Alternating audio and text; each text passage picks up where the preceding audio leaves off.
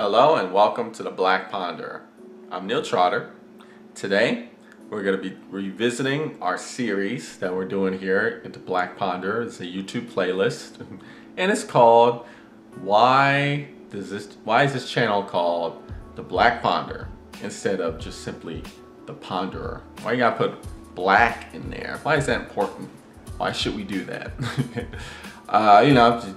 Every so often I get comments about that or critiques, so I just want to explain to you why I think that's important within the context of philosophy, because this is a philosophical channel. And today how we're going to explore this is by looking at this book here, talking about this book. It's about black feminism again, and I feel black feminism is very important topic to discuss.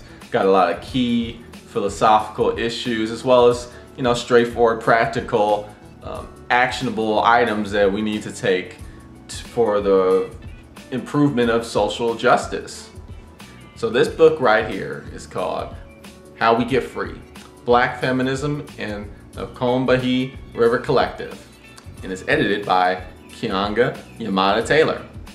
So this book is about the legacy of an organization called the Combahee River Collective. Hopefully I pronounced that right. I think I did. And this organization formed in the late 1970s, and their goal was to create a form of feminism that was more suitable for the challenges of social justice issues, because they were a part of the second wave feminism movement. But second wave feminism was not addressing a lot of social justice issues, apparently issues that African American women were experiencing, and also other women of color at that time.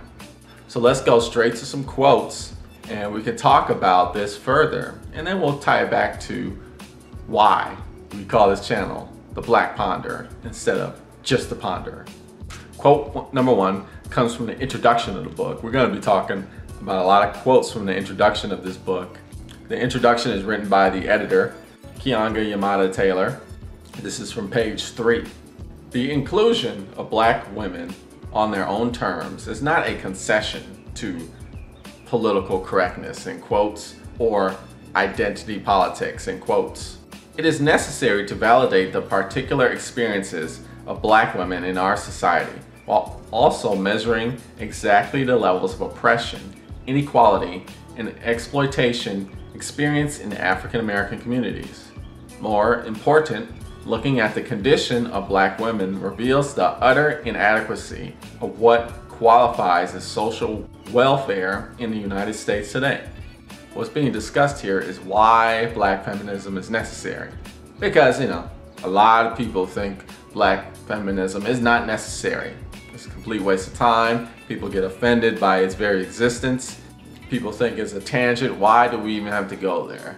But it is necessary. Why is it necessary? Because not only does it directly address the conditions of a large segment of the world's population, African American women, right? It directly addresses their condition, their experience, which is just as important as anybody else's experience, and it's never been addressed before. Black feminism is the only way that these issues, these conditions, these experiences are even acknowledged.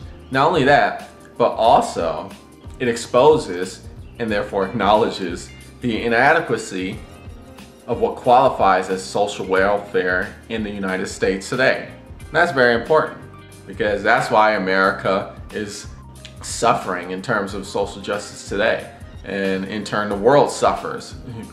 I would like to continue on the next page. The CRC, Combahee River Collective, described oppressions as interlocking or happening simultaneously, thus creating new measures of oppression and inequality. In other words, black women could not quantify their oppression only in terms of its sexism or racism or of homophobia experienced by black lesbians. They were not ever a single category, but it was the merging of or enmeshment of those identities that compounded how Black women experience depression. So that's another important thing that's talked about here. How are African American women oppressed? Okay, what do they go through? It cannot just be described in terms of racism, you know. That doesn't fully encompass or describe their experience of oppression or how social justice is taken away from them.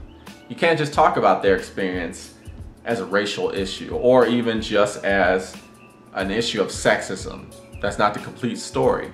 Homophobia also does not explain completely their experience with oppression. We got to understand that their experience and therefore how America oppresses people in general, how that kind of oppression is complex, and its complexity is not adequately described with the framework that we have today, the social justice framework that we have today, the feminism that exists today. We need a deeper, more complex, more descriptive analysis of feminism, Black feminism. Basically what I'm getting at is that we need to understand reality, right? We need to understand the complexity of reality to address the issues and the flaws and the problems that face reality. That's why Black feminism is important, because it's getting at the actual nature of reality. Let me continue with another quote. This is from page 8.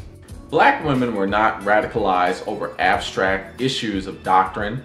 They were radicalized because of the ways that their multiple identities opened them up to overlapping oppression and exploitation. Black women's social positions made them disproportionately susceptible to the ravages of capitalism, including poverty, illness, violence, sexual assault, and inadequate health care and housing, to name only the most obvious.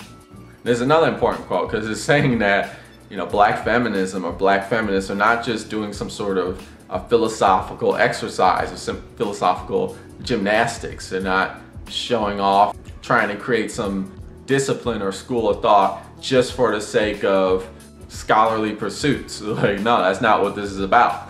This is about addressing true experiences, actual conditions experienced by real people. And they're addressing real problems that they have to face. And don't get me wrong, this is not just about African American women, even though they are the center of what's going on here. But by addressing the African American woman experience, we address the experiences of everybody. Why? Because this kind of oppression exists in the world, and it interrelates to what's going on everywhere. And by creating solutions to end this type of oppression, we can address all the issues of all kinds of other oppression. Let me continue what I'm saying with some more quotes. This is page 10. The ability to distinguish between the ideology of the American dream and the experience of the American nightmare. Okay, let's repeat that. Ideology, okay, of the American dream. Ideology, okay. Experience of the American nightmare, okay. Experience American nightmare. I mean, there's the idea of the American dream, and then there's the actual experience of living in America, the nightmare, okay. Theory versus practicality. So let me continue. The experience of the American nightmare requires political analysis, history, and often struggle. Not a reductive analysis that implied identity alone was enough to overcome the sharp differences imposed by social class in our society. So it's not just a focus on race alone. Look at me, I'm a Black feminist, I'm Black. You need to pay attention to me because I'm Black. Being Black is it's beyond that. We're trying to examine the reality of oppression. The women of the CRC did not define identity politics, again, quotes, as exclusionary, whereby only those experiencing a particular oppression could fight against it. Nor did they envision identity politics as a tool to claim the mantle of the most oppressed. You know, that's what I was talking about. They saw it as an analysis that would validate Black women's experiences while simultaneously creating an opportunity for them to become politically active to fight for the issues most important to them. It's a way for them to participate in social justice issues, to fight for social justice, because second wave feminism, that wasn't cutting it for them. Second wave feminism was not addressing African American women experiences. So they had to step up, and which they did. They stepped up and they created their own feminism that was beyond that second wave feminism that came out about in the 70s, the 60s. We're on page 11 now. Their analysis, if Black women were free, it would mean that everyone else would have to be free, since our freedom, Black women's freedom, would necessitate the destruction of all the systems of oppression. That quote right there from the CRC, their statement, that quote captures the dialectic connecting the struggle for Black liberation to the struggle for a liberated United States and ultimately the world. Okay, let's keep going. Let's do some more quotes. Okay, this quote right here is from page 15. This is actually from the Combahee River Collective statement. Their statement, this Black feminist organization, was the foundation of this philosophy, this ideology turned to action. They're the ones that first discovered and brought to everybody's attention this idea of intersectionality. The idea that the concept of race or sexism or homophobia or other kinds of forms of oppression, those experiences by themselves, those descriptors alone do not describe the actual experiences of particular people's relationship with oppression. So listen to this quote on page 15. The most general statement of our politics at the present time would be that we are actively committed to struggling against racial, sexual, heterosexual, and class oppression, and see as our particular task the development of integrated analysis and practice based upon the fact that the major systems of oppression are interlocking. The synthesis of these oppressions creates the conditions of our lives. As Black women, we see Black feminism as the logical political movement to combat the manifold and simultaneous oppressions that all women of color face. When you're just talking about racism, right? Or when you're just talking about sexism and you're just ignoring other forms of oppression, right? You're not adequately solving the problems of social injustice. Okay, you're not adequately solving those problems. You gotta understand, oppression in America is very complex, it's very complicated. There's a lot of interwoven forms of discrimination, of hatred, of injustice that are going on. So you can't just talk about the parts. You're not getting a realistic description of the big picture. Let's talk about some examples of intersectionality, or explain intersectionality even further as we continue to read quotes from the Combahee River Collective statement, their official statement that they came out with when this organization was forming. I believe it was in the late 70s. This is page 19. We believe that sexual politics under patriarchy is as pervasive in Black women's lives as are politics of class and race. We also often find it difficult to separate race from class, from sex oppression, because in our lives, they are more often experienced simultaneously. We know that there is such a thing as racial sexual oppression, which is neither solely racial nor solely sexual, e.g., the history of rape of Black women by white men as a weapon of political repression. And that's very important. I mean, that example right there, the rape of Black women by white men as a weapon of political repression, that goes as far back, or even farther even, but I mean, we could take that as far back as white slave owners that would rape their African American slaves. You know, and we know presidents that did that too, like Thomas Jefferson, for instance, he did that. Although we are feminists and lesbians, we feel solidarity with progressive black men and do not advocate the fractionalization that white women who are separatists demand. Our situation as black people necessitates that we have solidarity around the fact of race, which white women, of course, do not need to have with white men, unless it is their negative solidarity as racial oppressors. We struggle together with black men against racism, while we also struggle with black men about sexism.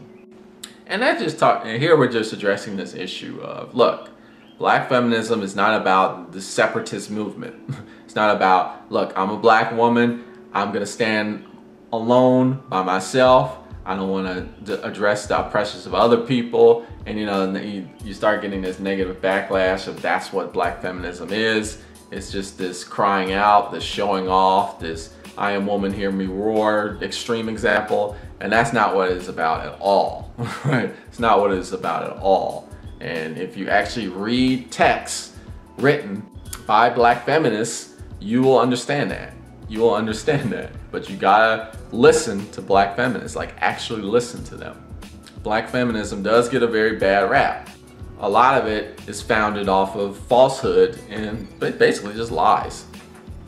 Assumptions, opinions that don't really apply or have nothing to do with what black feminism actually is. We shall continue with some more quotes. This quote is from an interview that the editor did with one of the founders of the Combahee River Collective named Barbara Smith.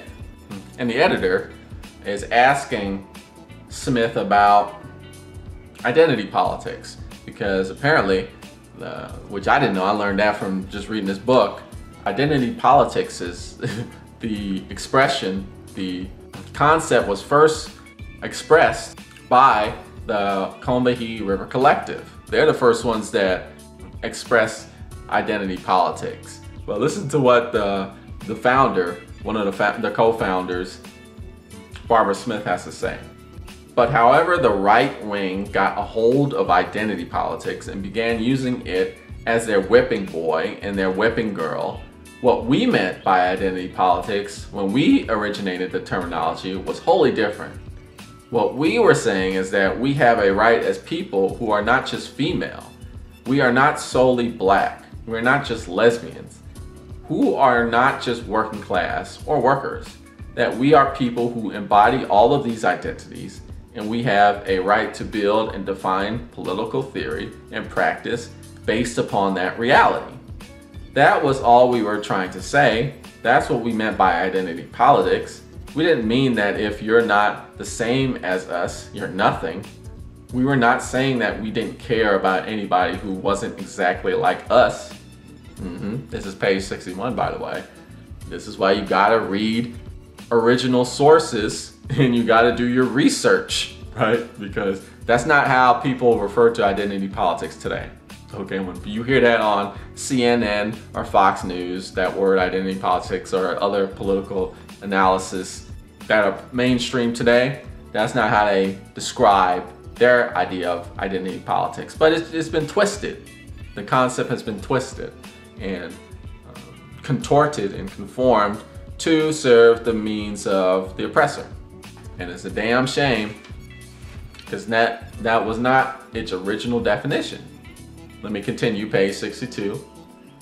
And unfortunately, because identity politics often have been first introduced to younger people by academics who have a partial understanding of what the depths of it would be, they are also confused about it too. Confused, right? Got to do your research. Let me read you this quote. It's from another interview done in the book by another co-founder of the Combahee River Collective, co-founder Beverly Smith. Number 1, we were proof positive that there was such a thing as a black woman who was committed to feminism, or black women who were committed to feminism. Plural, more than one. We also contributed the fact that for some of us, that is to say, feminists were not white. That we had to include all of our identities and experiences. And so for us, that meant dealing with racism was not optional. It wasn't like, oh, well, we feel like we're not on the left, or feminists are on the left, so you know, we probably should look at racism, or we probably should look at class. We have been incredibly affected by both phenomena. In my case, long before I realized that I also was dealing with sexism. So there was no way that even with our commitments to feminism, we could leave our other experiences and our conditions and status behind. Again, this is another important point, right? Because you can't just throw away your experiences or just not acknowledge your experiences. I mean, that's just required to talk about reality, or to look at the problems that are facing your environment and trying to come up with solutions. And again, we bring it back to the Black Ponder, right? Because again, we get these comments, and I feel it's important to talk about this. I really do, because I think it's one of the huge problems that are acting as obstacles for us to advance as a civilization, as a human species. Because people will say, oh, don't bring that in there. Why you gotta bring in the black? You know, you're talking about philosophy, you know, you're talking about the meaning of life. That, you know, we need to go beyond that. We need to stop talking about that. But for me, it's like, well, how could I not talk about that? You know, it's not just me identifying as a black man. That's not really the issue. The point is that, look, that part of who I am, what I have experienced was directly related to me being black. Being black has tremendously affected my life long before I even realized the concept of race. Like, how I was able to learn about the concept of race was by experiencing oppression based off of my being black, right? So I can't just throw that away, or like I can't just talk about the meaning of life or definitions about life and how do we address life's biggest questions without acknowledging these fundamental experiences and conditions of my life, right? And they're saying the same thing with black feminism. Look, if we're gonna talk about the most important problems that are facing life today, we need to talk about the experiences that have fundamentally shaped who I am, right? It's very important. Because if you're not talking about that, then you're not really talking about the most deeply philosophical aspects of life. You're not even going there. And I'll continue straight from where I left off, page 101, by the way. So what we did, which I think is a tremendous contribution to politics in general, is that we really worked and struggled to develop a political analysis that took into account the multifaceted aspects of our identities and of our conditions. We can't just talk about experiences as just some abstract concept or just some sort of deeply philosophical gymnastics or like some intellectual exercise. You know, we have to also talk about the practicality of it and the true reality of it and the actual experiences, what we're actually experiencing, because that is reality. Our experience is reality. And this is exactly why I call this channel The Black Ponder, right? Because I'm trying to focus on the true nature of reality, not just the abstraction of reality, not just an intellectualized version of reality. I'm not just trying to do philosophical somersaults here. So let me leave you with this quote, and it's from another interview that the editor did with one of the co-founders of Black Lives Matter movement, okay? Alicia Garza. And here she's talking about the next step that social justice needs to go. Where do we take social justice from here? How do we move it forward? This is what she says. Our movements also have to be composed of people from across the class spectrum and people who also have power. If we want to compete for power, then part of what it means is we have to amass our power as a unit. And it also means we have to take some of theirs. That's how you compete, right? You've got to break some of their folks off and be like, well, which side are you actually on, right? And it also means that our vision for what a new society can look like has to appeal to more than just the intellectual class of activists and organizers. This is page 168, by the way, skipping a few lines ahead. That's the next step our movement has to take. What brings us together even though we don't all share the same life? We share the same aspirations. We yearn for the same things. And so what does it mean for us then to be in deep and principled relationship with each other and to be not just wanting to be at the table? It's not just about that, okay? It's not just about being at the table, right? She's saying we want the table and we want to decide who is sitting at the table. Then maybe we want to get rid of the table altogether, right? So that's the next step for social justice. You know, we have to be able to understand that somebody who experiences oppression differently than yourself, if you help those people, the people who are experiencing oppression differently, then you help yourself. Why? Because you're fighting against oppression overall. Because oppression is very complicated and incredibly complex. And you know, it does require some extremely deep philosophical analysis to understand how to combat against it, because a lot of it is outside your individual reality. And here we're talking about the philosophy of it. But don't forget, it's not just about talking about the philosophy of it. With that knowledge comes the action part. And for me, the action part is, you know, getting more people to know about Black feminism, because that's where it's at today. That's where social justice needs to be. And it's about calling this channel the Black Ponder and not just the Ponder, because that's where we need to take philosophy. We need to start making philosophy actionable, and philosophy needs to address social injustice. It needs to go that way.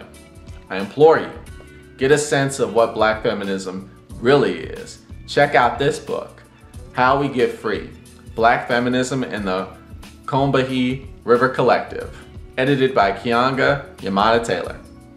Well, you've been watching The Black Ponder. Tune in next time for more philosophical thought.